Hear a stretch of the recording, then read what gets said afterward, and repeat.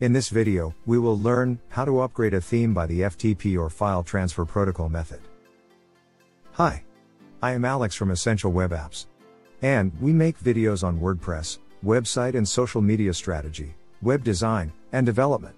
To see our regularly uploaded videos, please hit the subscribe buttons and click the bell icon for notification. You can update any theme in this way. But, in this video, we are going to update one of our WordPress blog themes, so you know the process. For the version number, from the dashboard, we will go to Appearance and Themes. If we click on the theme, we can see the version number here. It is 1.0.0 now. For this method, we have to download a software called FileZilla from this link. You will find it in the description. We will go for the free version here. Okay, now, after installation, you will see this.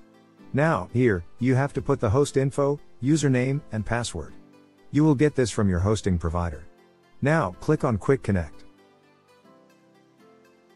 Okay, now FileZilla is connected with your hosting server. Before I start the update process, let's back up the previous version, just in case something happens. And, you can revert to the previous version. Make a folder in your PC named Backup. Click on the folder. Copy the location of this file, and paste it to the local site in FileZilla. Now, locate the theme files on the remote site and just drag and drop the files in the backup folder. And, all the files will be here backed up. Let's start the update process. I already have the updated theme file on my PC. Let's unzip it here. Click the folder. Now, copy this file location from here and paste it here in local site in FileZilla. And, you can see all files of the theme here. Now, in the remote site, let's locate the themes files.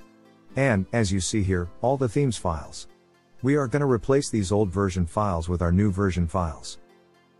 Before I drag and drop the files from the local site to the remote site, we will scroll it down a little. So that instead of replacing the files, we do not put our files into a folder. This position is fine. Now, just select all and drag these files and drop them here.